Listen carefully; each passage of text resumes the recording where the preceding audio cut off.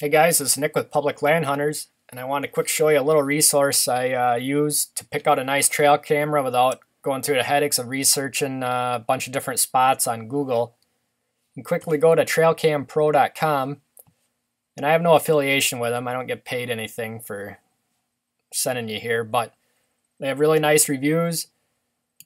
You can quickly browse by brand. If you think you might like a certain brand, you can click on it, pick one that's got a really good rating, and they always break it down by detection circuit, picture quality, battery life. So detection circuit's a big one. I'm sure when you pull your cameras, it's pretty frustrating when you got 10, 15 pictures in a row that there's no animal in them. Well, it's getting through there somehow, and if your camera doesn't have a good detection circuit, that's probably why. It's walking through the frame and walking out of it without the camera triggering properly. Picture quality, of course, is always nice to have nice vivid pictures. Battery life is pretty important to us when we're not checking our cameras for possibly months at a time or a couple months at a time during the summer, that it stays running for a long period of time. But you can quickly go on here and narrow down what you might be looking for depending on your needs and wants. They got everything in here, price range with all these too.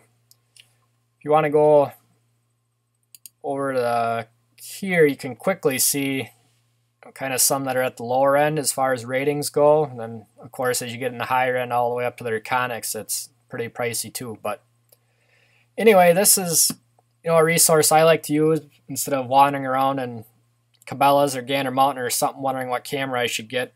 This kind of gives me a real good idea before I go anywhere.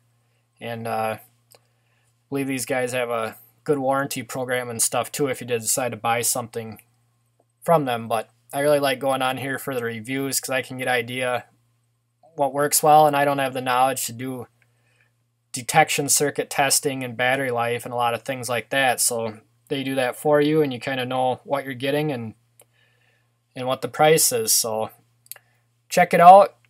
Go through this little process to pick out your next trail camera, and you'll probably have more fun in the woods checking pictures instead of looking at blank screen all the time. So good luck out there this year, and good luck hunting. Thanks.